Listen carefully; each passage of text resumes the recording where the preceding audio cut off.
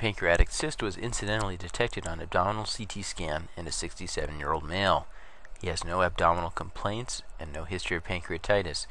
He utilizes 1 alcoholic drink per day. EUS was performed for further evaluation. The main pancreas duct is seen in the head and neck of the pancreas, adjacent to a thin-walled cystic lesion with calcifications.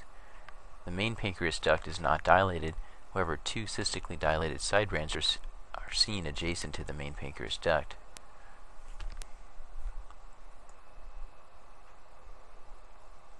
Hyperechoic foci and strands are seen within the pancreas parenchyma.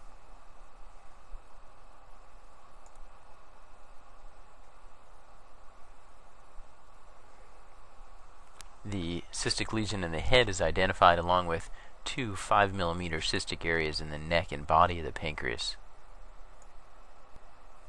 Pancreas duct is followed out to the tail. Calcifications and hyperechoic foci are seen throughout the parenchyma.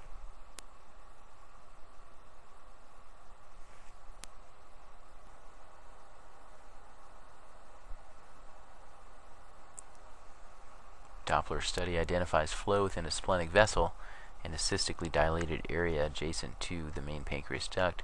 This likely represents a cystically dilated side branch. The cyst in the head is again identified. It has a bilobed appearance with calcifications within the wall.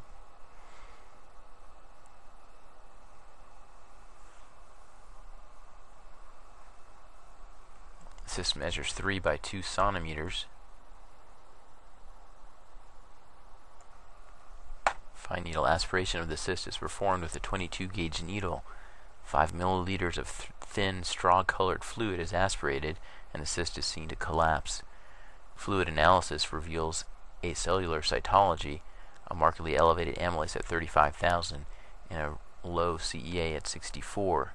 These findings are consistent with a pseudocyst arising in the setting of chronic pancreatitis.